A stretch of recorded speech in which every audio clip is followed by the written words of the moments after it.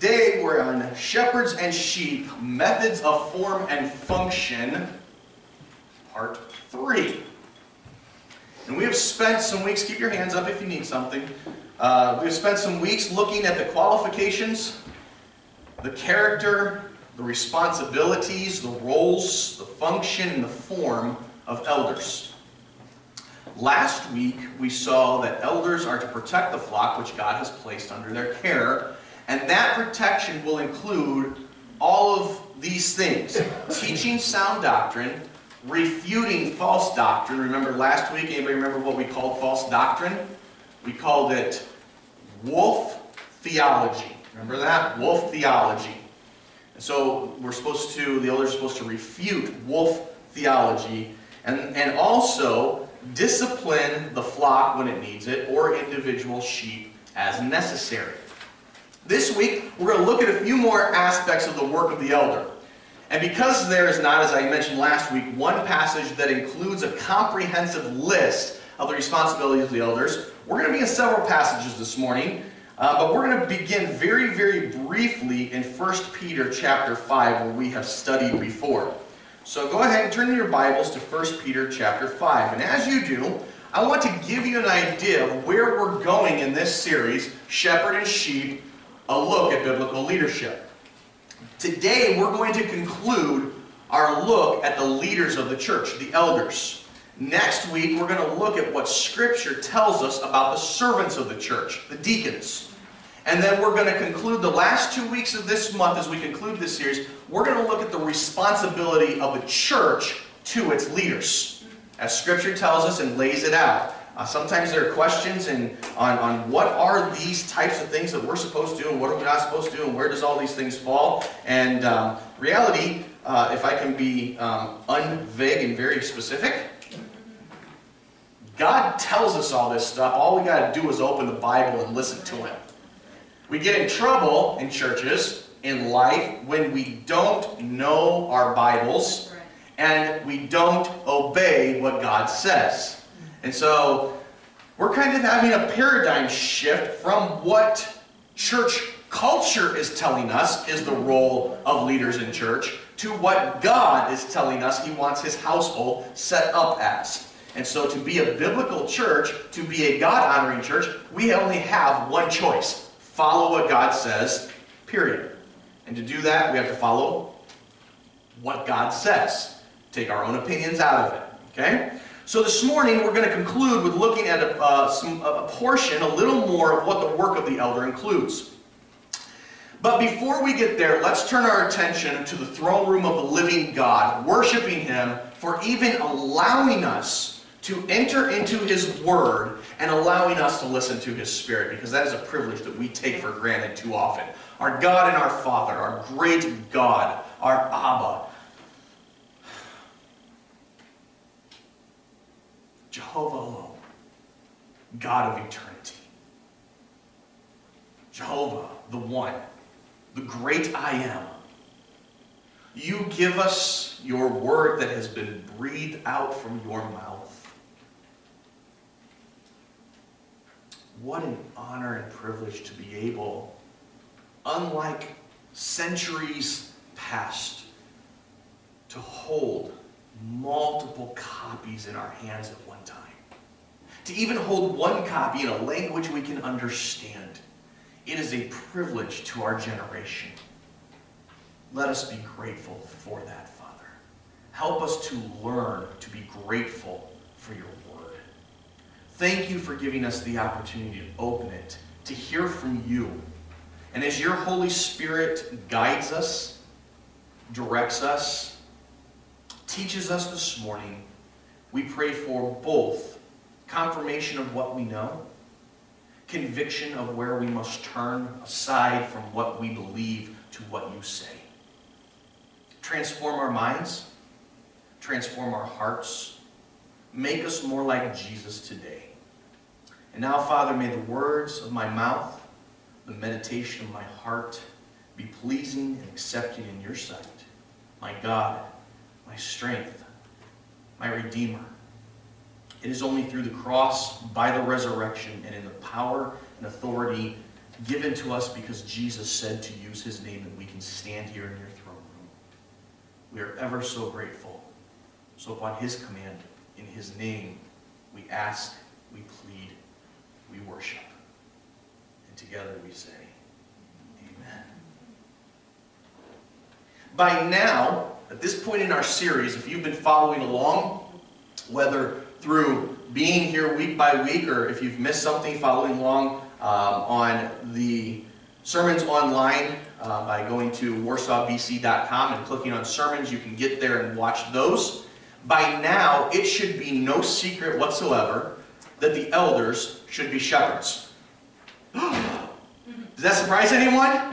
It should be no secret that the elders should be shepherds. Let's go again to 1 Peter chapter 5. Therefore, I exhort the elders among you as your fellow elder and witness of the sufferings of Christ, and a partaker also of the glory that is to be revealed. Shepherd the flock of God among you. Shepherding is a vital role for the elders. And an elder is entrusted, listen carefully, because sometimes we miss this. We think the elders just kind of oversee the church. Elders are entrusted with God's dearest and most costly possession, his children. Jesus was given in total, complete sacrifice for you and for me, for the church. You know, there's two things. I don't know about most of you. I'm going to guess because I know some of you pretty well, especially the guys. But definitely in my house and with the gang I hang out with, okay, you know gang I'm talking about, my martial arts buddies. There are two things in our lives you don't mess with. You don't mess with our wives. You don't mess with our children. Because ain't just one of us going to come at you. Okay? I got a whole posse. I don't need them, but I got them. Okay? Some of them are older and they need us, but that's beside the point. You don't mess. How many of you would agree with me? Don't mess with my wife, don't mess with my kids. Okay? Proverbs actually talks about that. So imagine the anger of Jesus Christ when somebody talks about his bride, the church, in an unworthy manner. When we bicker and we're all at each other, and the church is infighting in and of itself and talks bad about another person of the church, think of how Jesus feels about that. Man, if I'm going to go after you for my wife, think about how Jesus is going to, you better, stay away from those people. Lightning will strike. Okay? And I'm not talking about physical. It's going to happen in their lives. They will get disciplined. You know, how many of us in culture see people just attacking Christians? Scripture is clear. The wicked will perish. Part of the reason they'll perish is because they attack Jesus' bride. Why do they attack? Because they're not part of it. They're not part of the family, and they don't understand how the family works. The bride of Christ, Jesus, bled, broken, beaten for. And we have the audacity to talk to each other in the way we do. And it is the shepherd's job to protect his sheep that God has given him and entrusted to him.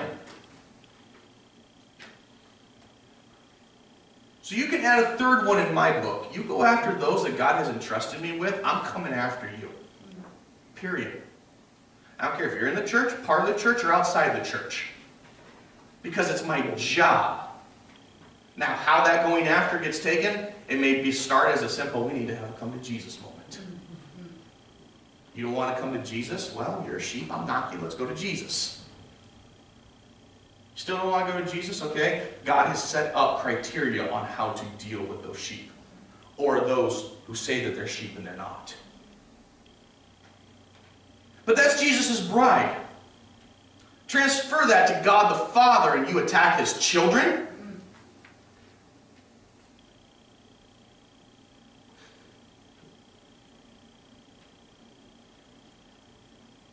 How many of you have been hurt by someone inside the church? Not necessarily our church, but in your lifetime. How many of you have been hurt by somebody in the church? Okay? How many of you have hurt somebody else inside the church, intentionally or not intentionally? Okay? We need to be careful. And when we are hurting others, we need to look in that mirror called the perfect law of liberty, the Word of God, and ask ourselves this question.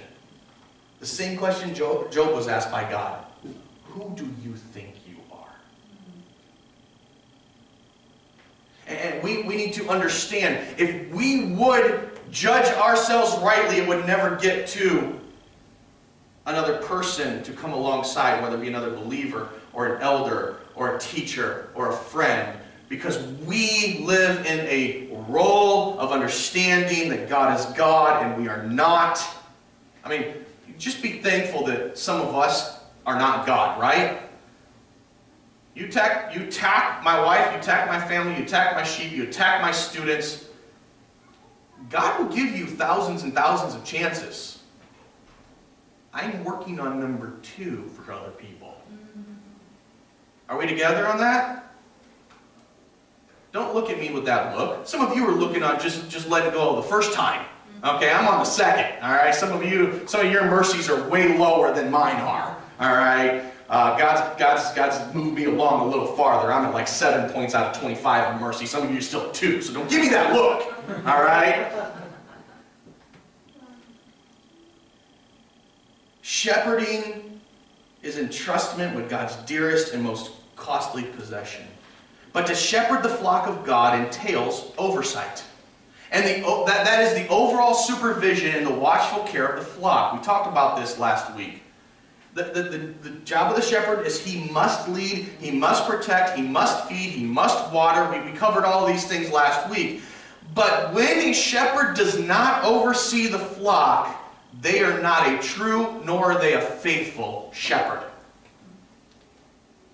Now, we spent some weeks talking about this, but I think it's good that we're reminded the shepherding is not an isolated portion of what an elder does. It is an ongoing function that is incorporated into every thought of the elder's life, every deliberation of the elders, every action on the part of the elders. Shepherding is all inclusive into that. It is a serious, serious work, so much so that God has told the shepherds, you will answer to me and me alone for how you worked or did not work with my children that I entrusted to you. So therefore, wise and godly shepherds give time going before God in prayer, seeking His wisdom and His counsel about His household. Which brings us to the ministry of prayer. We're in 1 Peter. Hang a left in your Bible a couple pages to James chapter 5. James was one of the earliest letters written in the New Testament. So this is similar, although it's placed later in the New Testament. We're really looking at this as kind of a early mention principle. James chapter 5, verse 13. Is any among you suffering? If somebody's suffering this morning, you say, mm-hmm. Got a couple of you, right? Then he must pray. Is anyone cheerful? You cheerful this morning? Give me a woo! All right? He is to sing praises. Is any among you sick? If you're sick, go bleh. Okay? It says then, listen what this says then. Then he must call for the elders of the church, and they are to pray over him, anointing him with oil in the name of the Lord. And the prayer offered in faith will restore the one who is sick, and the Lord will raise him up, and if he has committed sins, they will be forgiven him. Therefore, confess your sins to one another, and pray for one another, so that you may be healed. The effective prayer of a righteous man can accomplish much. Now, we like to start picking that apart. Don't get your eyes off your Bible for a second. Don't start picking that apart, okay? Because we're not getting into the theology of this morning. That's a whole nother issue. What we're looking at here is the prayer of elders. No work in the church is more important for elders than praying. Yet no work is more difficult when it comes to practice and devotion. You don't have to raise your hand, but how many of you would agree that your prayer life is not what you think it should be? How many of you would agree that praying, you really don't know how to pray and you have difficulty, that's why you don't like praying out loud. Again, you don't have to raise your hand.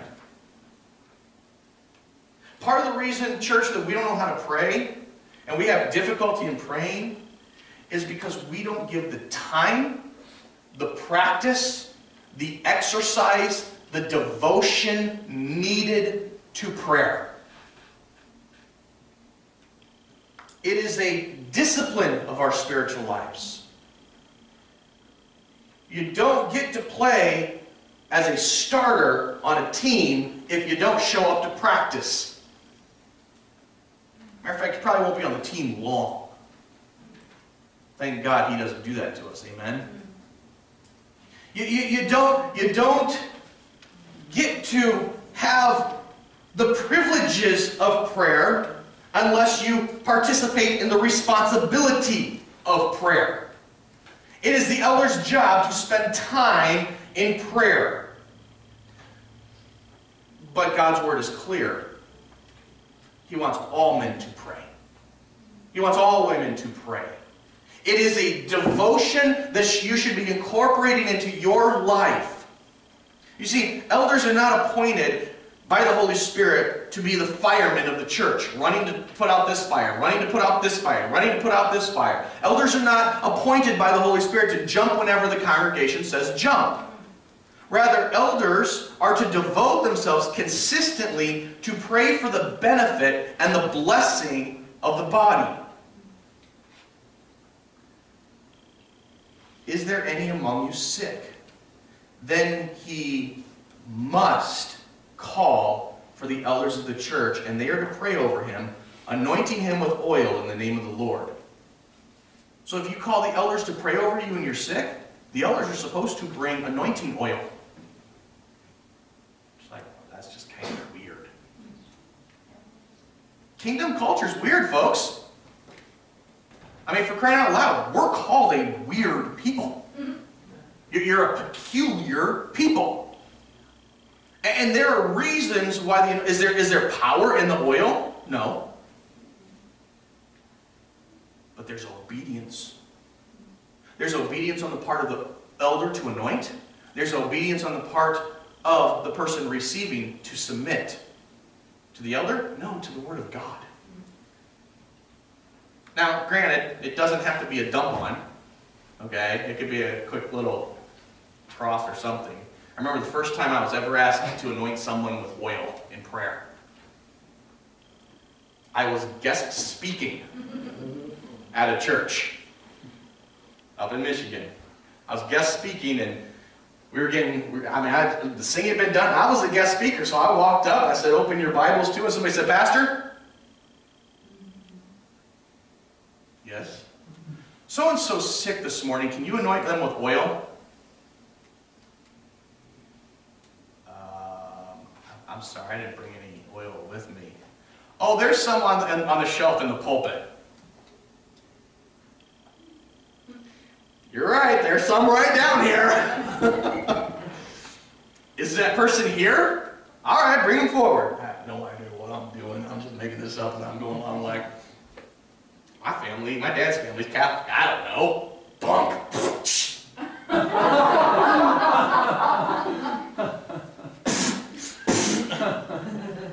No, I didn't do that. I didn't do that portion, but I did anoint. We prayed. I preached. I left, had lunch, and went home. I mean, but you know what? You know what they taught me? They were obedient to the Word of God. Don't you do that during service. No. Which brings me to a point. When the elders are not notified by you of your needs, they cannot pray effectively for you. Talk to the elders about your needs and write it down for them. Folks, the elders, every elder I've ever met that's a true shepherd loves hearing the stories. But you have to understand the importance of timing of those stories. Sunday morning is not, hear me carefully, is not the time to bring the business of the church to the attention of the elders. There are 5 other days, maybe even 6 in the week to do that. Okay? The rest of the week is the time, not during the time when their attention is fixed on what's going on in life groups and spending time in prayer and getting ready for the weekend worship celebration. That being said, right before the service is never the time to try and take your entire week's happening and condense them down to the few spare moments that you have right before service, and quite frankly, the few moments that the elders do not have. Right after the service, there are visitors to meet. Who's supposed to meet the visitors? You. Me. We're supposed to do that. There's multiple people who want to talk about something that the Spirit really impressed upon them because they came forward and they prayed. They want to share what God's doing in that moment. There's many unknown things to the congregation that draws an elder's attention that elders cannot get into with the rest of the congregation. And it draws their attention, especially when someone is desiring salvation. That's not the time to step in and share your week's story with the elders. Now, that being said, you say, well, come on, that sounds really mean.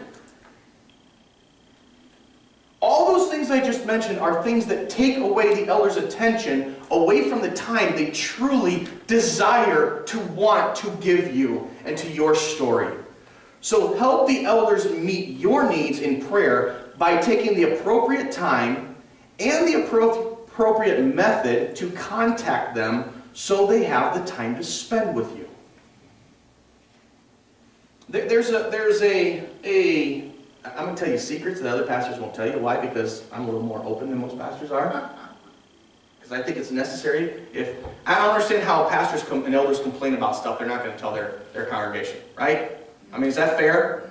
Okay. So, I don't listen to complaints from people who won't try to take care of the situation. I'm going to try to take care of the situation here. I know this is going to be, this is going to be very, very mind-blowing for you guys. There's 6 other days in the week besides Sunday. Did we know that? If your situation, your story is not important enough for you to ask for prayer during those 6 days a week, why is it important enough for the elder to take away from somebody who actually is looking at salvation or has a spiritual need to hear about your story in the few moments they have right after or right before the service? That's harsh. It's not, guys. It's gentle to say, we want to give you the time that you need. But if it's not important enough for you to take the time, then it's really not that important, is it? That's like walking into the grocery store and seeing your doctor and being like, oh, you know what, let me give you all my ailments right now. What's the doctor going to tell you? They're going to tell you make an appointment, aren't they? Why? Because they want to do all sorts of tests and get the insurance. They're going to do all sorts of tests to help you get well. The same is true with your shepherds. They want the stories, but they want to do it in a way that helps you, not in a band-aid effect that has no ongoing health in your life. Are we clear on that? So here at Warsaw Baptist Church, we offer multiple ways to connect with the elders. We have this blue thing in our bulletins called a Connect card. We named it that on purpose so that we could connect. Yeah, we don't get all, we try to keep it simple for us who are stupid here, okay? You know, this guy is standing up front, he got to keep it simple for himself, otherwise he won't remember what to call it. Okay, so if I want to connect with people, I got to call it what should we call that? Connect card. Okay, that was my brilliant keeping it dumb for me. Okay, why? So that when I go to print them in my computer, I can find what I actually named it, because otherwise I forget. How many of you are like that? You forget things you name in your computer and you search for it and you're like, you know, so what are we going to call these? I don't know. Let's call them Connect cards. Oh, they're under C. Boom. Got it. Yay! All right. So we offer that where you can request, look, there's a whole, pull out your Connect card. Turn over the back. You see all those lines underneath there? A lot of you use them for prayer requests and that is beautiful. Love it. But you can also put on there, hey, can we have coffee? Hey, I need to talk with you. I'm going to email you this week, or I'm going to call you at the church, and maybe coffee's not long enough. Maybe we're going to have lunch, and I'd love to pay for your lunch, Pastor. Okay? Or you need to make an appointment to come in and have some privacy in your situation. Maybe it is writing down a prayer request. Maybe there's not enough space there for you. Look at your bulletin, turn it over. You see there's an email address on there? That's so that you can, have a long 6-line email, because more than 6 lines, people don't read them. We do. I'm just saying other people don't. So if we try to forward those on, they're not going to read that. So we'll try to condense that for you. Okay? And so there's a place to write down your prayer requests. There's emails so that you can write fuller descriptions of what's going on in your life to request whatever you need. Folks, it's within and only by the ministry of prayer that the ministry of shepherding happens the way God wants it to. And if we only get a snippet of your life, we cannot minister effectively in your life. Does that make sense? Okay, I'll start over. All right, look at James. Does that make sense? That we want to invest in you, but you need to help us help you. Okay? Speaking of investing, moving on. Let's go to Acts chapter 11. You see on your outline there, we're moving on to the role of finances. This is a very, very, very divisive, I should say, subject within the church when it should not be. Okay? So let me share some things with you. One of the reasons, and the primary reason, the role of the elders overseeing the finances is divisive in a church is because many of us, myself included, have seen time and again, both in our culture and in church life, the misuse, the misappropriation, and the wrong handling of funds by those in leadership. So let me just start off as we go through this. We're not going to spend a lot of time here, but I want to say this on the outset. Please, please, please don't take the sins of others and stamp them on God as if He got it wrong. Because He didn't. They got it wrong. Don't take the sins of others and stamp them on your current leaders as if they did it.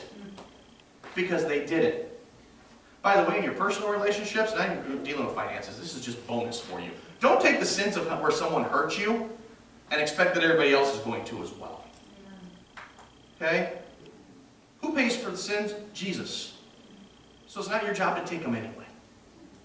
Leave them alone. We see in 1 Peter chapter 5, and we've seen this again and again, that Peter calls himself a fellow elder. Peter does not refer to himself there as an apostle. Was Peter an apostle? Yeah. Yes. He was the main apostle to the Jewish nation. He was the lead apostle, but he was also an elder in the church in Jerusalem. He calls himself a fellow elder, and this gives even more adherence to bringing financial oversight into the role of elders. Why? Because in Acts chapter 5, which we're not there, we're in Acts chapter 11, saying Acts chapter 11, but in Acts chapter 5, we have the story of Ananias and Sapphira. And everybody was bringing things in and selling their land, and they had a portion of land, and they sold it, and they said they're going to bring it into the church and give it, and they brought in a portion. They decided they were going to bring in a portion, and they laid it at Peter's feet. And Peter said, "Is this all there is?" And they simply could have said, "This is all we're bringing," and it would have been over. But Ananias said, "No, this is the exact amount we sold the land for." And Peter says to him, "You know what? When it was in when you had the piece of land, you didn't have to sell it. It was yours. You can do whatever you want with it. When you sold it and got the money was yours. You were a steward of that money. You didn't have to bring any of it in.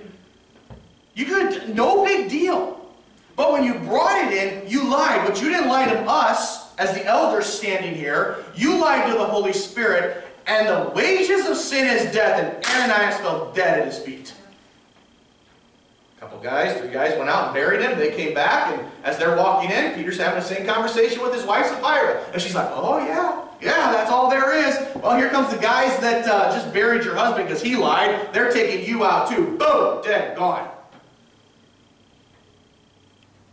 Aren't you happy that in our quote-unquote generous giving that we have week by week, we don't have the Holy Spirit determining what our heart is in that moment for everybody to see, as we either are exalted or fall dead in the front of the church. I've often wondered how many funerals would we have on a weekend if the Holy Spirit killed us for lying to Him. That's it, back up and go home. No, I'm just kidding. So here we are, and we're dealing with finances, and elders receive and administer the money and finances in the New Testament church. Look at Acts chapter 11.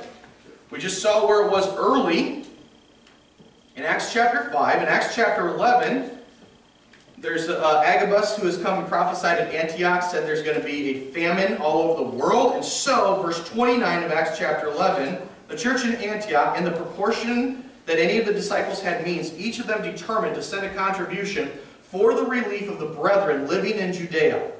And they did this, sending it in charge of Barnabas and Saul. And Barnabas and Saul took the finances to the church at Jerusalem and gave it to the trustees. No. Oh, that's not what it says? Oh, gave it to the deacons. Is that what it says? Gave it to the finance team. Gave it to the counters. Gave it to the treasurer.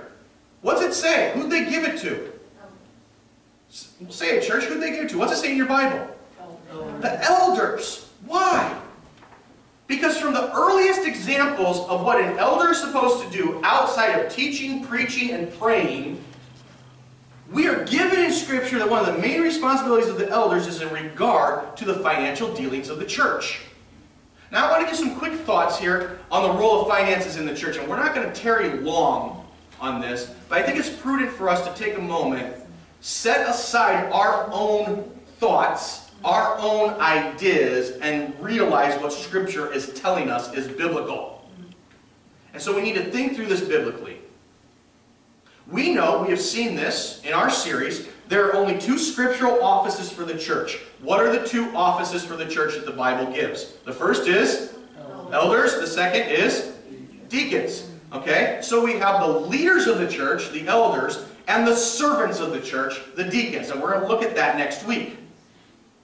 One of the two should have the financial oversight. Well, that should fall on the leaders. Elders are bishops. The word's interchangeable. We saw that, didn't we? Bishop means overseer. So, if they're overseers, oversight or administration is implied in the term. And that includes in finances. Nowhere in the New Testament are elders told or are elders shown not to be involved in the finances of the church. In reality, we see time and again through the New Testament the exact opposite, where they're required to oversee it. The church, we've seen in 1 Timothy, is referred to as the household of God. And we looked at the qualifications of the elders, and one of those qualifications is to run his own household well. That included the finances of his home. Why? Because it implies there's a responsibility of oversight in the finances of the church. And if you can't run your own home correctly in finances, you're not going to be able to run the church's finances. This next one, these next two I believe are very important. Because here's the thing, when we deal with finances of the church, I believe we look at it way too wrongly. We put too much emphasis on the finances of the church. Way too much.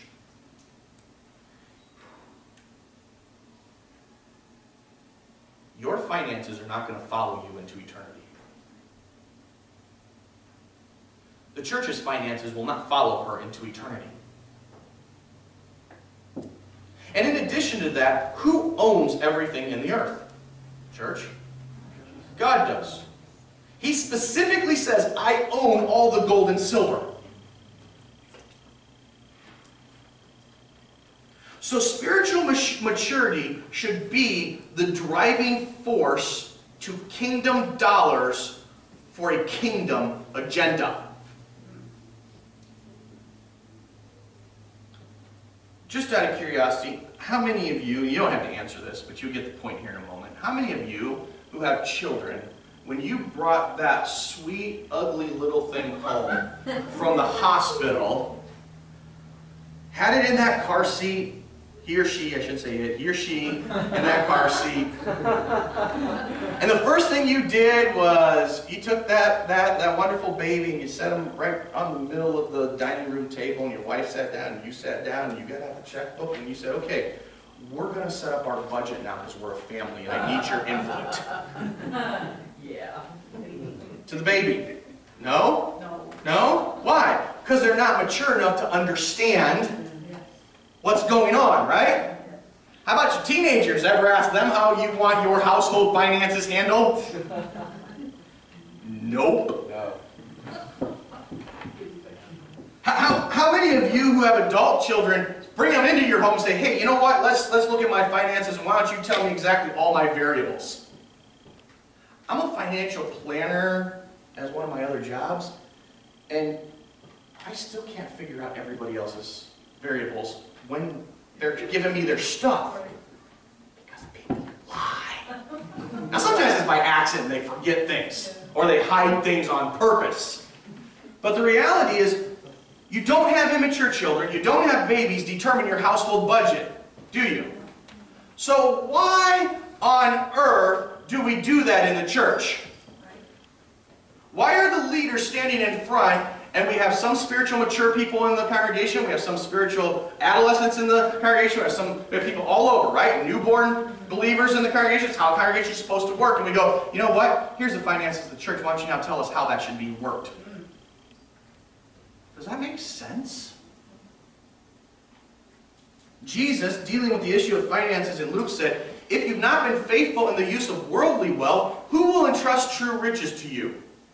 Can you imagine somebody getting saved, baptized, next week is a church budget meeting? I got an idea. They haven't even been faithful yet because they haven't had time with any of their temporal things. How are we going to deal with kingdom agenda? Well, the pushback on this, yeah, I came prepared, folks. The pushback on this is, well, but I give.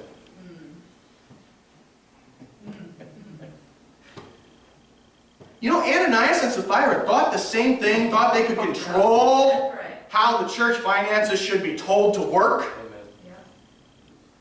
Not a good end for them. Now, I don't got the bus parked out to kill you. I'm just not saying that. That's not what we're talking about. Okay? But here's the deal. When we give, we cannot give with fists clenched. When you give, when you bring, when I bring, when all of us bring in our portion to the church, and we give with open hands, and we step back, what we're doing when we're giving is you're relinquishing any authority and any control over what you give that you had before when it was in your pocket. You're releasing it to God, and God has chosen His elders to lead, oversee, and guide all things in His church. And if you don't want to give cheerfully, and you don't want to give with an open hand, friend, keep it. God don't need it. Period. But don't you give with a closed fist. Because I guarantee you that God's open hand is a lot stronger than your closed fist. Elders are the God-appointed leaders of this household, His church. And they're going to be the ones who give the account to God for what took place, including the finances. And that's why plurality of eldership is so important. Because honestly, let's be clear, not every elder is going to have the same financial savvy as another one will. Okay? And so, the plurality of elders allow the elders to work within the gifts and talents as they're accountable to the whole for the portion that they are overseeing as their role as a bishop. And that's why the plurality is so, so important. Well, that's all I got to say about finances. But that leads us straight into, when you're overseeing finances, there's leadership and decision making that come with that. But it's not just within the financial realm. 2 Timothy chapter 2. I'm sorry, 2 Timothy chapter 4. 2 Timothy chapter 4.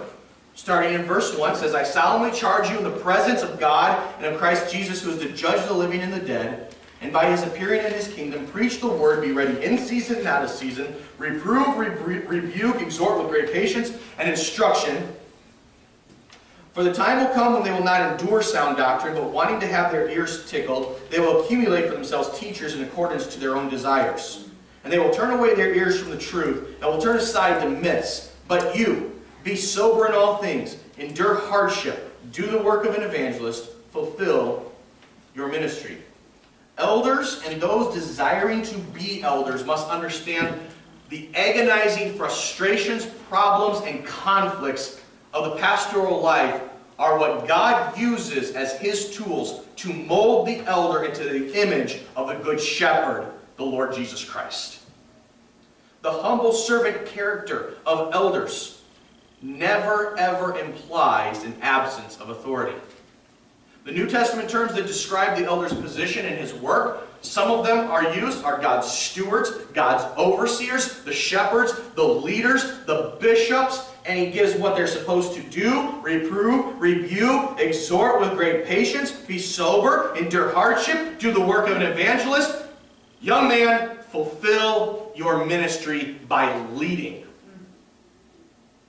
Now, if you've ever been in a situation where you have had to follow a leader, it doesn't mean that you will always agree with that leader or group of leaders. And inside the church, you're not always going to agree with the leadership and the decision-making process. Let's just be honest for a second. Can we be clear? Most of us, all of us at any given time, don't even agree with Jesus' personal leading of us in our daily lives. Right? I mean, how many of us have argued with Jesus occasionally of what he's trying to do? So that alone proves that the sheep aren't the wisest people for the Good Shepherd to really work through. Except he does anyway, doesn't he? He uses the foolish things of the world to make them wise. Praise God. But the shepherds that God has placed in his fold as the under-shepherds, their job is not to ask the suggestions of the sheep. Y'all want to go grab something to eat? Yeah? All right. Oh, you want to go over there? You know there's a wolf pack over there, right? I understand the grass is green. It's because wolves don't eat grass. I understand that. That's not good. There's the path that we always go on. Because for centuries, Jesus has taken us down no, we're not going over there. I said, we're not going over there. No, we're not going over there. I said no. That's shepherding. We're moving this way. You don't want to go? You don't want to go this way? The rest of you follow me. We're going this way. That's shepherding. That's leading. That's decision making. And what happens is when that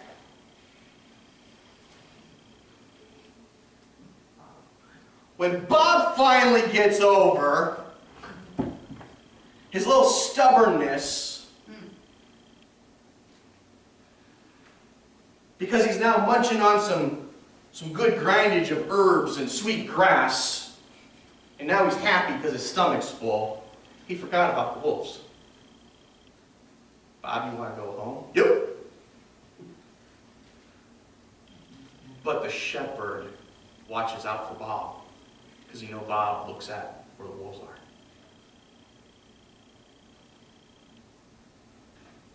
Where does this come in a lot of times? It comes in doctrinal issues. In Acts chapter 15, as we kind of close out here a little bit, so you got another point. Yeah, it's short, I promise. In Acts chapter 15, we have a problem. We're not going to read through the whole chapter. I would encourage you to do that at some point. In Acts chapter 15, we have a problem. And what has convened is what is known as the Jerusalem Council. The problem is this. Some Jewish believers from Jerusalem went up to the Gentile church in Antioch and said, y'all need to follow parts of the law. And Paul and Barnabas and some of the leaders said, Who are you doing that? Well, James sent us, and he said you have to.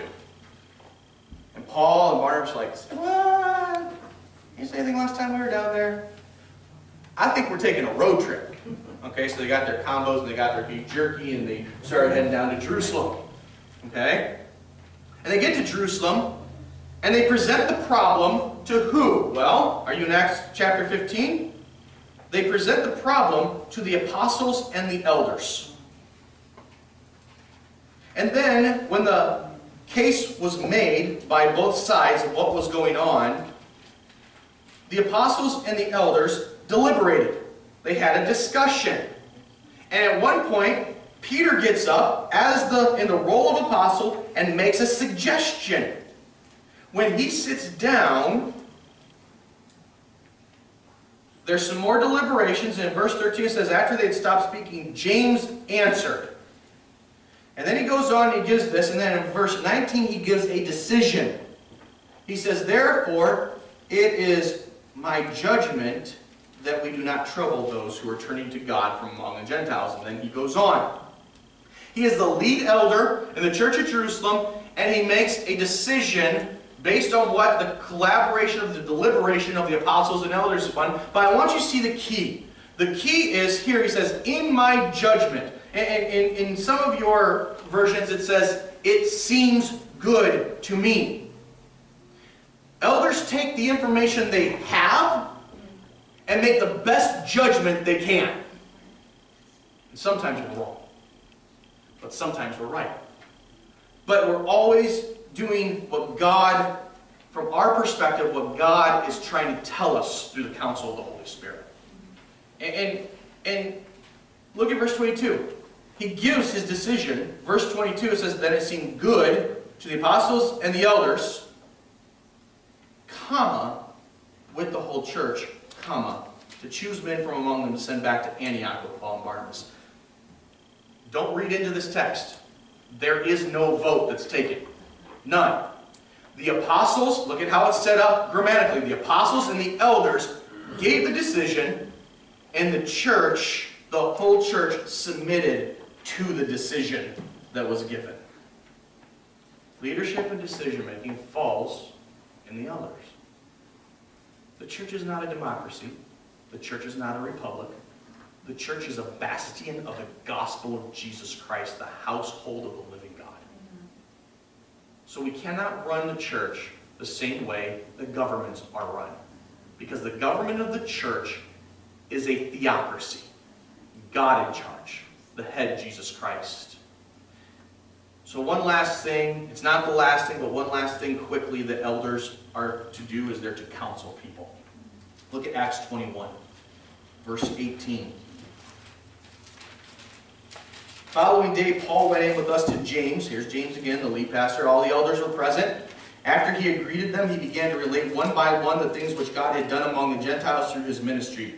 And when they heard it, they began glorifying God and said to him, you see, brother, how many thousands there are among the Jews of those who have believed, and they're all zealots for the law. But they've been told about you.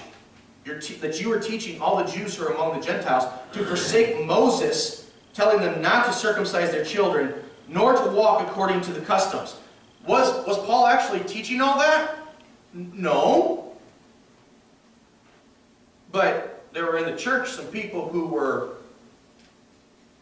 well, if it was a youth group, they'd be the bad kids. Okay, they're stirring up trouble. Verse 22. What then is to be done? They're certainly going to hear that you have come. Therefore, elders speaking to Paul, do this that we tell you. What? They're telling Paul, elders are telling an apostle what to do?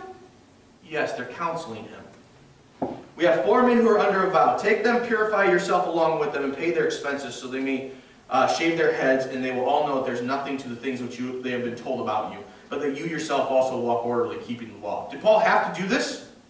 No. But concerning the Gentiles who have believed, we wrote, having decided they should abstain from meat sacrificed to idols, and from blood, and from what is strangled, and from fornication. Then Paul took them in, and the next day purified himself along with them, went into the temple, giving notice of the completion of the days of purification, until the sacrifice was offered for each one of them. He went along with the counsel. Why? Because he was able to write, I have become all things to all men, that so by some Jesus Christ may be honored, glorified, and some get saved. And the outcome to this was not good. Paul was still arrested. Paul still went to Rome. Part of the plan of God. Just because you get counsel and you follow the counsel doesn't mean that your life is going to be a bed of soft feathers.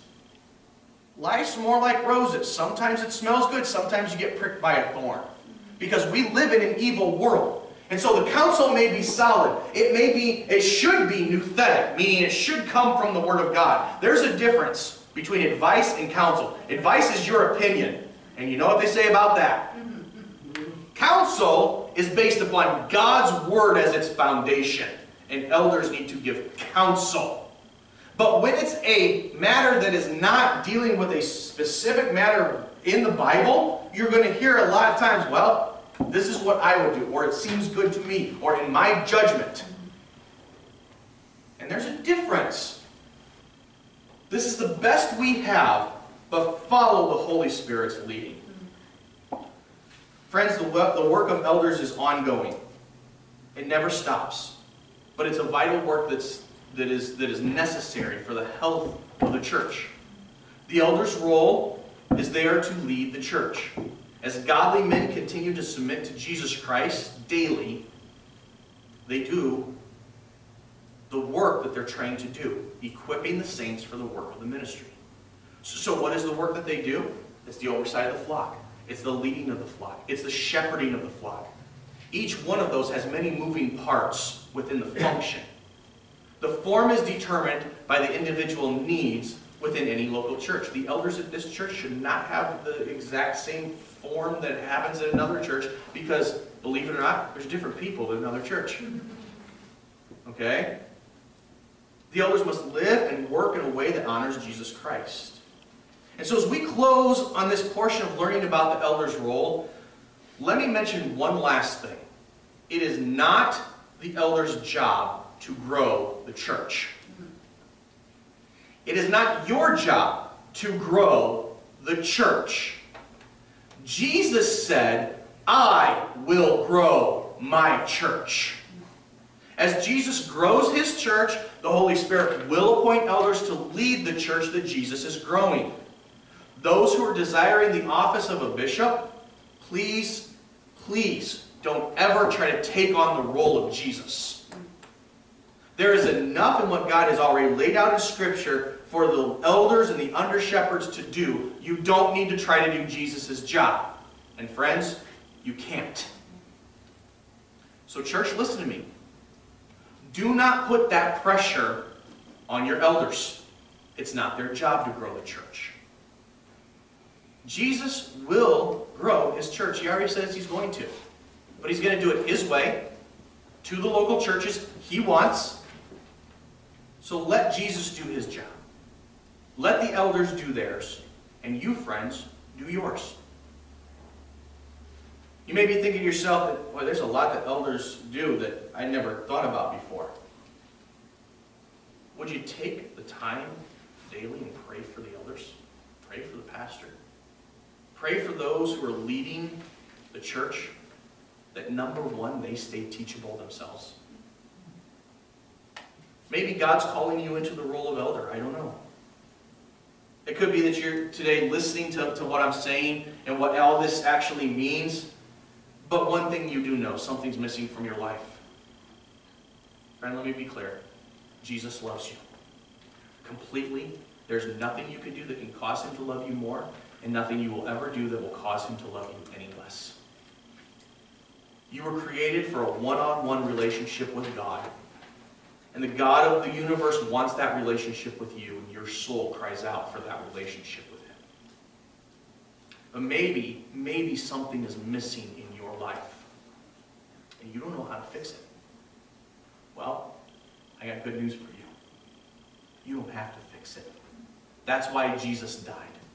That's why he rose again.